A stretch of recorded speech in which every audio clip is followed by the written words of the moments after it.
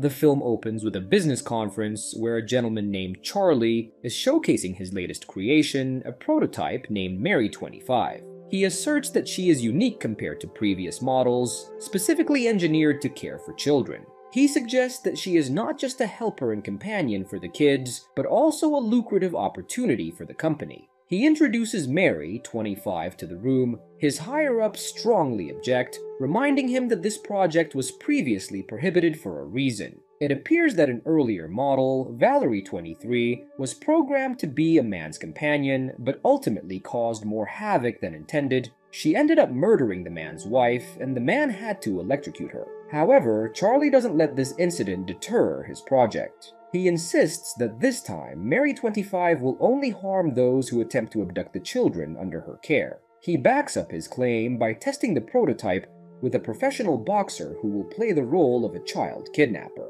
The man approaches the doll on the table, and Mary warns him to back off. When the man tries to overpower her and moves to attack, she immediately grabs him and pins him to the wall. This demonstrates that Mary25 will not commit murder, but will only restrain the presumed kidnapper. Charlie commands Mary25 to release the man, and she complies. He also demonstrates how to use her control button and her fuel recharge method.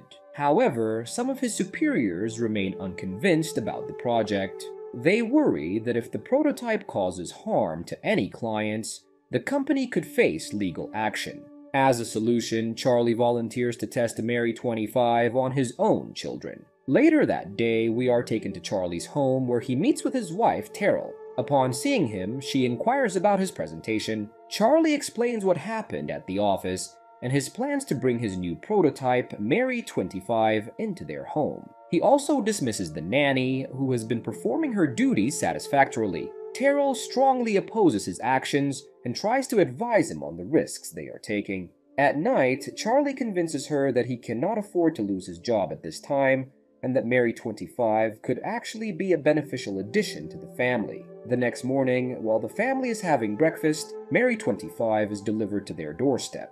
Ross, Charlie's assistant and friend, has brought her. Charlie lets them both in and introduces Mary25 to his family. His children, Brooke and Brad, are initially shy towards Mary25, but they eventually shake hands. Shortly after, Terrell asks her husband if Ross is staying to oversee the experiment, but Charlie tells her that Mary25 can manage on her own and that she should also go to work. Terrell is uncertain and insists that Ross stay with the kids, but Charlie angrily demands her to trust him. She finally decides to stay home and Charlie leaves for work. Ross starts feeling sorry for Terrell. He questions her why she didn't stand up for herself and why she allows Charlie to speak to her in such a manner. The two seem to have known each other from the past, and he confronts her about why she doesn't answer when he calls. She tells him that she is now married and a mother, but Ross insists that these things shouldn't be a barrier between them. The scene then shifts to later that day, and Mary25 is reading stories to the kids. By now, they are adjusting to her, and she seems to be doing her job well.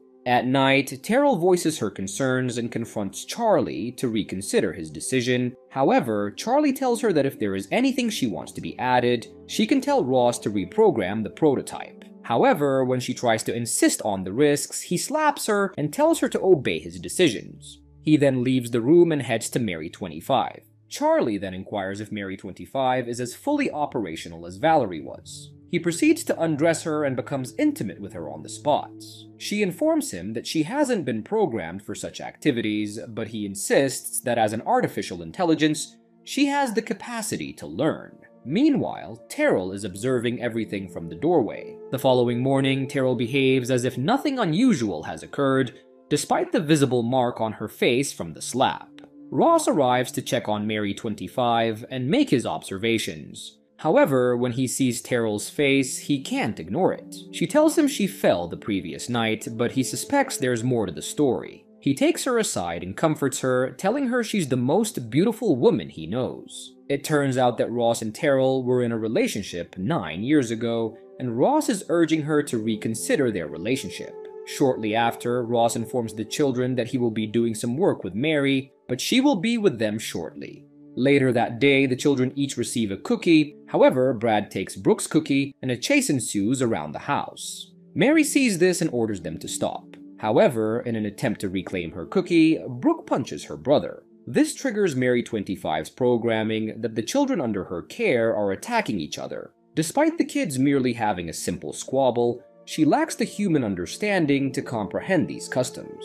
Mary then takes the kids upstairs and separates them into different rooms. At night, Terrell returns home to find the living room empty. When she goes upstairs, she finds Brooke locked in one room and Brad in another. When she gathers them and brings them together, Mary takes Brooke away from her. She asserts that the two cannot be together since they could potentially attack and harm each other. Terrell orders her to stay away from her kids, but Mary uses her strength. She states that she can sometimes override and make decisions that are in the best interest of the children under her care. She grabs Terrell by the neck and pins her to the wall, attempting to strangle her. Without warning, Charlie makes his entrance and promptly seizes control of Mary25's movements using her remote control. Terrell swiftly steps aside, gathering the children into her embrace. Later that evening, Charlie summons Ross, who arrives to repair and reprogram Mary. Despite Terrell's adamant insistence that they no longer want Mary in their home, Charlie remains unyielding, suppressing her objections. He even goes as far as to reprimand her privately, pushing her aside and admonishing her.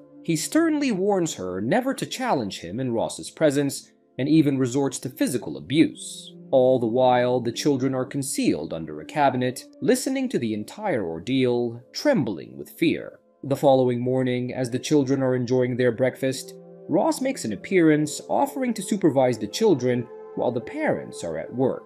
He notices the mark on Terrell's face from the previous night's slap, but she hastily exits the room. By midday, Brad approaches Mary and inquires why his father sometimes makes his mother cry. Ross overhears this but chooses not to respond. Mary informs the boy that she is unaware of such matters and dismisses him. That night, we witness the abusive husband Charlie exploiting the prototype in the bathroom. By this point, he has made it a routine, and Terrell never confronts him. This time, however, she challenges him, asking if he intends to replace her with Mary25, but he dismisses her concerns with a scoff. She remains skeptical, but he assures her that she has nothing to worry about.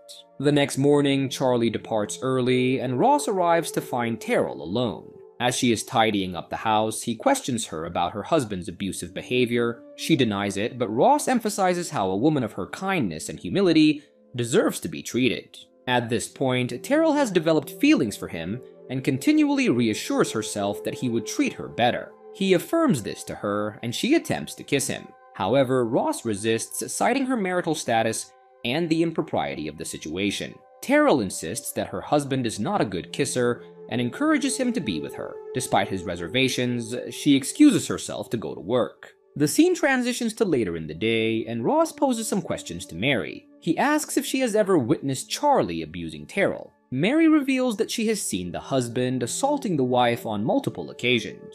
He spends the night in the house conducting further investigations. He discovers some old photographs of him and Terrell from when they were dating. When he exits the room, he encounters Terrell. As they begin to converse, Charlie rudely interrupts, demanding his coffee. Ross observes this, but remains silent. He then informs Charlie that he needs to take Mary to the warehouse for some adjustments. Charlie consents, and we see Mary being reprogrammed. She questions why he is altering her program, but he opts to keep it confidential. He then asks her about her observations of Terrell's abuse and her perspective on it. Mary25 contends that her programming is solely concerned with the children under her care, and parental issues are not within her purview. Upon hearing and verifying this, Ross convinces the prototype that harming a mother indirectly harms the child. Mary confirms the validity of his claim and understands that Charlie is the presumed threat she should protect the children from. After completing her system reprogramming, Ross brings Mary home. Upstairs, the argument between the couples rages on about Mary's presence in the house. As usual, Charlie, the husband, expresses his point by physically hitting his wife and verbally abusing her. Terrell, in tears, gets up and locks herself in the bathroom. Meanwhile, Mary enters the room to confront Charlie about his mistreatment of his wife. She tells him that she cannot allow him to continue hurting the children and their mother. Charlie, now fearful, tries to explain himself. When he realizes that Mary is here to put an end to him, he grabs her control remote in an attempt to silence her. However, she gains control over him and strangles him to death. After leaving the room, Terrell comes out of the bathroom and finds her husband dead on the bed. She appears satisfied and accomplished to see him in that state. The scene then shifts to days later, where we see the two long-lost couples, Terrell and Ross, returning home from a date. They are greeted by their kids, and the previous babysitter has been hired back. The kids are excited to see them, and Mary is no longer present. Ross says goodbye for the night, but Terrell kisses him and insists that he stay the night with her. He happily agrees and responds sensually. The scene then transitions to their bedroom, where they have already begun to engage in intimate activities. As they continue, Ross tells Terrell that she hasn't changed a bit in 9 years. Soon, when Ross goes to put his watch on a table, he notices the same type of control remote next to it. He picks it up and asks Terrell about it. She supposes it's Mary's, but he is certain that he took that one to the office. She then reveals that there is a separate control that she was not allowed to touch. When Ross clicks it to see what it does, Terrell freezes, revealing herself to be a prototype as well. He is surprised, and when he clicks it again, she confesses that he should have known this long ago. Ross tells her that he only built and knew Valerie 23 and 24, and that Valerie 23 is dead, but Valerie 24 was a scrapped project and remains unfinished. To his astonishment, Terrell reveals to him that she was never scrapped, but Charlie took her in and made adjustments, making her appearance match the real Terrell. Charlie also killed the real Terrell long ago. Ross sits helplessly in shock, while Terrell demands that he kiss and love her. After all, this is all he wanted, to be back with her and have her in his arms. The movie concludes with Ross backing away from her, but trapped in an inescapable decision-making process.